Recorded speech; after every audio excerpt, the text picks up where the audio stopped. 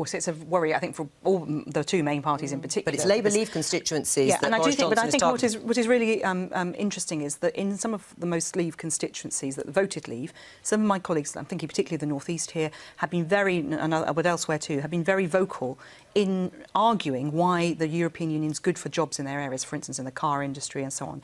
And they have been going out there and taking that argument to people. And what I'm getting back from them is that actually people want, who are Labour, are still very Labour, and if they can talk to them in detail on Brexit, or as they're beginning to see the mishandling of what's happened since the referendum, they are beginning to shift their opinion.